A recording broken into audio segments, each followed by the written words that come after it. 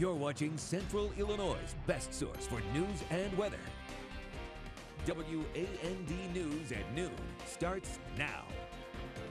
Prince Philip, dead at 99. We'll take a look back at his life as the Queen and all of the UK mourn his loss.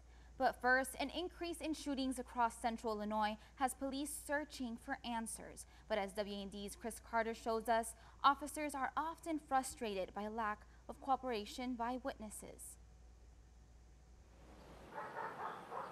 They are the scenes playing out all too often in Central Illinois communities. Shootings are becoming more common. Just resorting to violence, unfortunately. The city of Champaign seeing a concerning rise in the numbers. Most of the crimes between people who have beef with each other, and in some cases, it's violence between gangs. There are loosely associated gangs in the Champaign community. Police are asking anyone who knows something to come forward. Champaign police say they do not believe these shootings are random. And you can read more about news programs they have started to help on our website, WANDTV.com. President Joe Biden just issued an executive action on guns.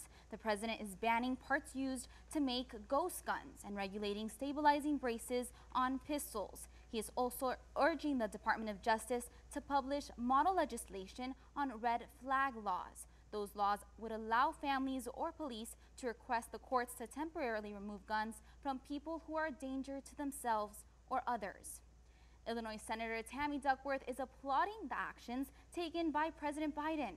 Duckworth says the country owes it to victims to make sure violent crimes do not continue. Springfield city leaders aren't seeing eye to eye, at least not about the mayor's authority to spend money. A few aldermen on the city council are frustrated after the mayor recently gave tens of thousands of dollars to the local NAACP chapter. But as WND's Tristan Hardy shows us, the mayor says this is, quote, micromanagement at its highest level. That will take to move our city. So Mayor Jim Langfelder has the authority to spend thousands of dollars without council approval. Anything that's not a sole source contract, we can spend up to $50,000 with. But members of the council want to slice the limit to $10,000.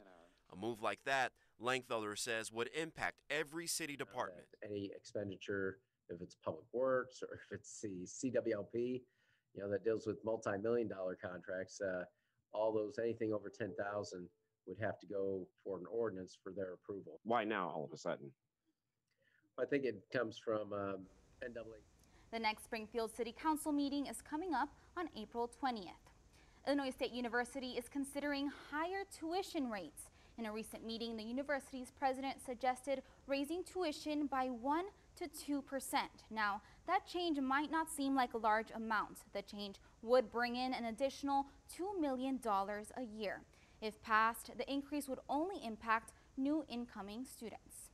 And outside, plenty of sunshine, the birds are singing and the flowers are blooming. Casey, I am loving this weather. What can we expect for the rest of the day? Hey, yeah, you hit the nail on the head there. It has been a gorgeous day across Central Illinois. The birds are chirping, flowers are blooming, trees are budding. I do have some wet weather in the forecast. Stick around for that coming up in a few minutes. Thank you, Casey. Well, Britain's Prince Philip has died at age 99. Philip was the longest-serving consort of a reigning British monarch, spending decades married to Queen Elizabeth. Mark Barger takes a look back at Prince Philip's life. Prince Philip was the man behind the throne, full of support and love for his queen and his wife. Queen Elizabeth is said to have decided as a 13-year-old she would someday marry her penniless Greek cousin after a chance meeting at the Royal Naval College. Years later, Elizabeth's governess described it as a classic story of love at first sight over a meal of shrimp. Still ahead, a school on the move, why this historic building is moving to a new spot, and what the community plans to do with it. You won't want to miss this. Stay with us.